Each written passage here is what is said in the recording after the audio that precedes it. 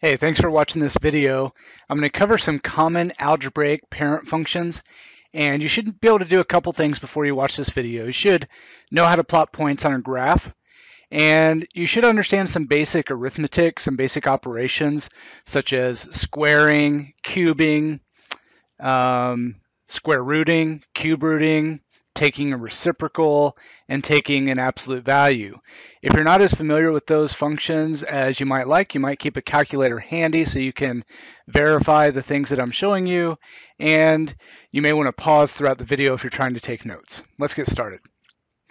So we're going to start with some common parent functions that are algebraic. The reason I say algebraic is because there are other types of parent functions that are, for example, trigonometric, like sine and cosine. We're not going to get into those here. So what is a parent function? It's some sort of known function that we manipulate in some way.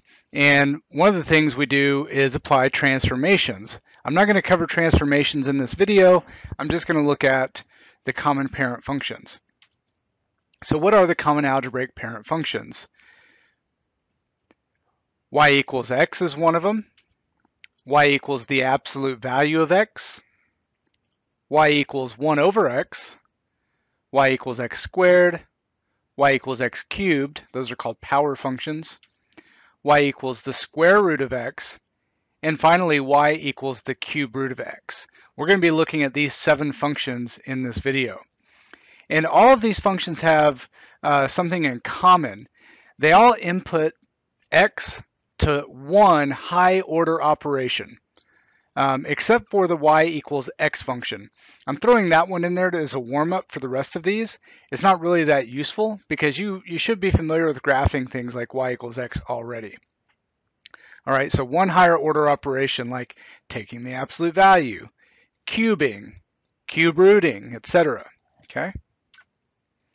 Let's start with the y equals x function. This is a linear function because x is to the first power.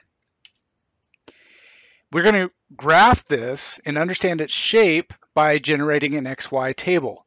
Before you generate any xy table, it's good to know what x values you can plug in, and that's what we call domain.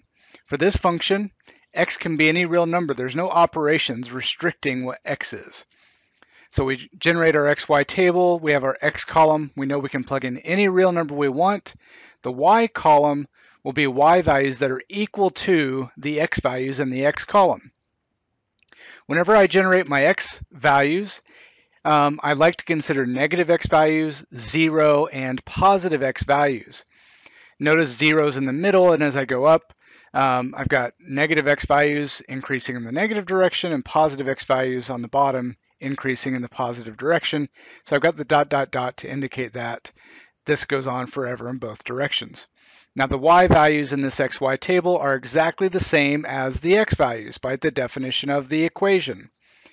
And if we plot those points on a graph, we get something like this. And you can see that if we continue the pattern forever in both directions, then we actually get this very simple straight line with a slope of 1 if you're familiar with slope. So the y equals x function is a very simple linear function. Again, this is the only parent function we're covering that does not have a high order operation on it, but it's a good warm-up. So let's apply this to the rest of our parent functions, such as y equals the absolute value of x. This is the absolute value function. And again, we can take the absolute value of any x value, so x can be any real number. Let's generate our xy table. Again, negative x values, 0, and positive x values. And then the y values are going to be the absolute values of those x's, which simply turns all of them positive, except for 0. All right. And if we plot those points, it's very similar on the right-hand side here to the x function, but you notice on the left-hand side, instead of having negative y values, you get the positive y values. So it's like flipping the left side of that x function up above the x-axis. And so we get this V shape, and if we understand this goes on forever in both directions, we can graph it like this. So the absolute value function gives us a V shape. It's symmetric over the y-axis and is an even function. You don't have to understand what an even function is necessarily. I just want to mention that for those who understand. Y equals 1 over x is called the reciprocal function, and you'll see why shortly. Now here, before we generate our xy table, we have to understand we can't plug in 0 for x. Our domain is every number except for 0. It can be positive, it can be negative. So let's look at the positive x values first, but not 0. Notice in this case, my x values from 1, 2, 3 on are increasing. Those are easy.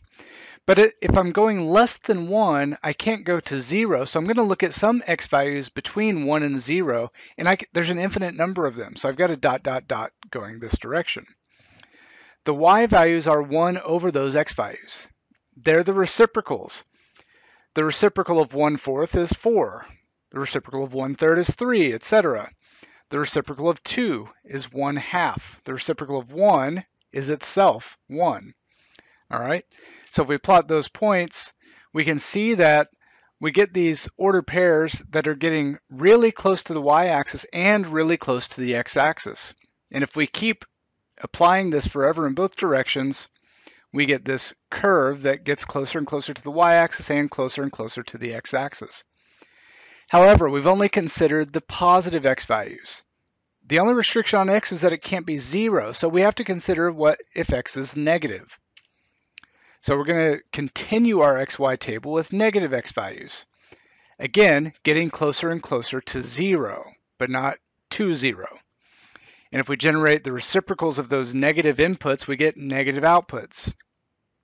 So now when we plot these points, we get negative x values and negative y values, so we're down here in the third quadrant with a similar behavior.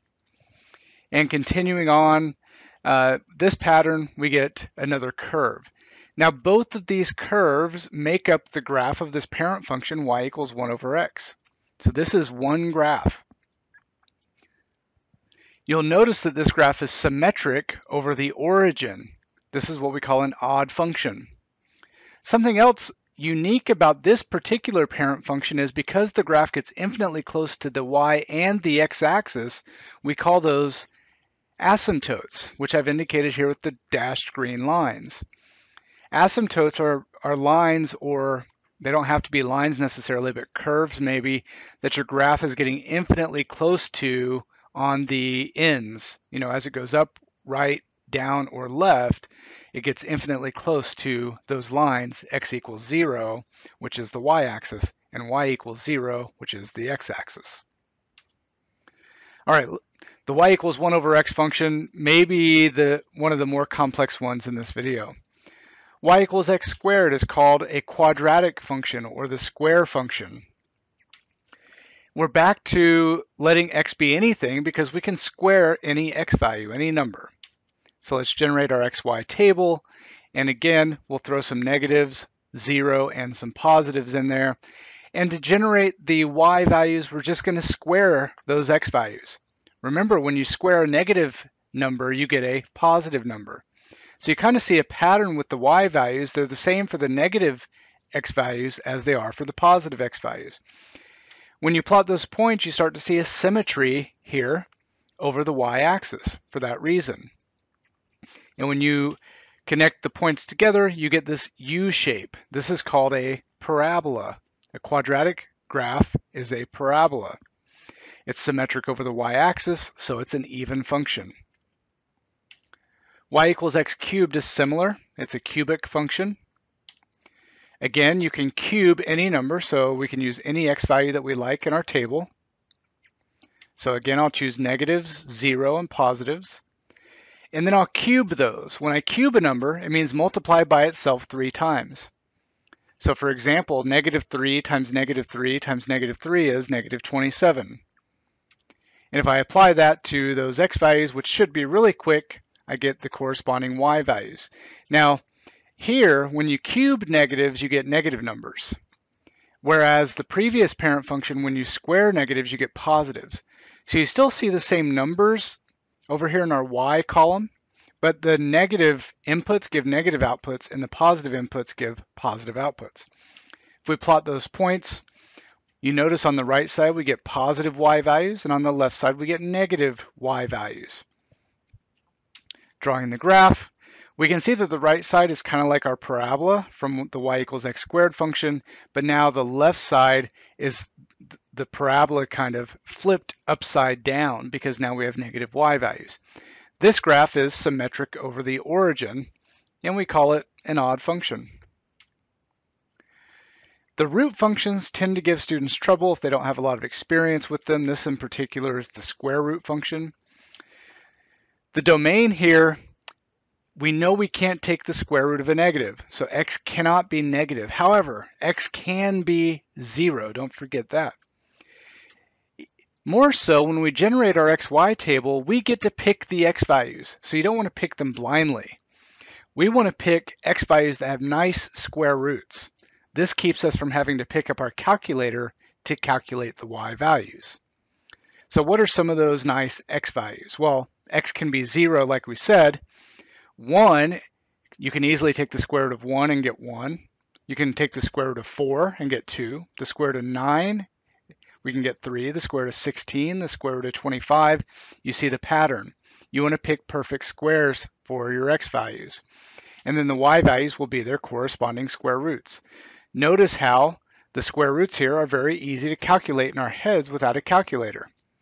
I did not put like 11 over here in my x column because I don't know what the square root of 11 is. So if we plot those points, notice that there's no x values over here on the left side. There's no points on the left side because x can't be negative. So this is one of the unique graphs that simply starts here at the point 0, 0 and goes to the right. And it does that forever. You notice by the dot, dot, dot here, I can keep plugging in positive x values bigger and bigger and bigger and plot those points. So the square root function is a bit unique in its graph for that reason.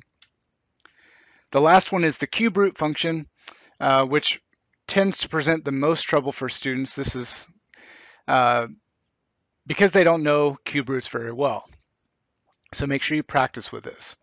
Now, unlike square roots or even roots, where you can't put a negative inside, odd roots, including the cube root, you can have a negative input. So our domain here is any real number, even negatives. Now, again, because this is a root function, you want to pick x values that have nice cube roots. So I'm going to show those to you, but again, work to understand this and be able to generate them on your own. So the perfect cubes are what we're going to plug in. So like 1, -1, 8, -8, 27, -27. And if we generate the cube roots, notice that we get really nice integers over here for our y values. There's no decimals. That makes them easy to generate without a calculator. If we plot those points, you'll notice the right side of this graph looks a lot like the square root function. But now we actually do have a left side because x can be negative. Whereas remember on the square root function, there was nothing on the left side. If we connect this, the left side looks very similar to the right side. That's because of the pattern with the numbers. They kind of repeat here.